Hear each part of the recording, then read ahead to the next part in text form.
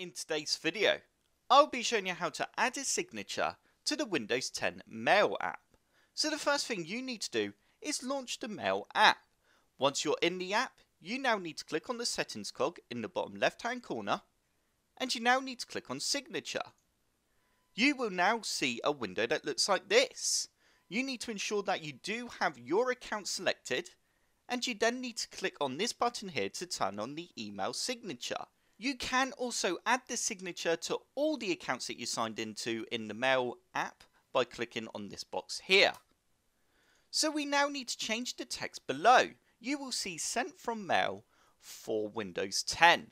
We need to select this text and simply delete it. And you can now type in whatever you want.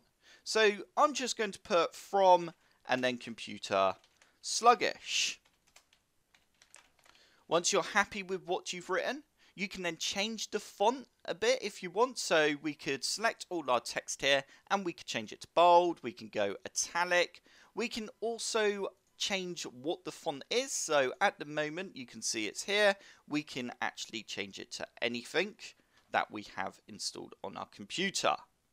So once you are happy with how the font is, you can then go ahead and decide if you want to add a hyperlink in the signature.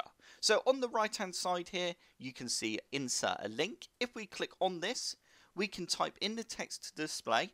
So I could go CS and then I could put computer sluggish.com and then press insert. That's now inserted a hyperlink to our website. As you can see there, we can also insert an image as well by clicking on the Add Pictures button. Once you're happy with your email signature, you can now go ahead and press the Save button. We can now click on New Email to create an email, and you will then see your new signature. And that is it. That is how easy it is to apply a signature in the Windows 10 Mail app. I hope this tutorial has helped. If it has, hit the like button below and subscribe for more computer sluggish tutorials.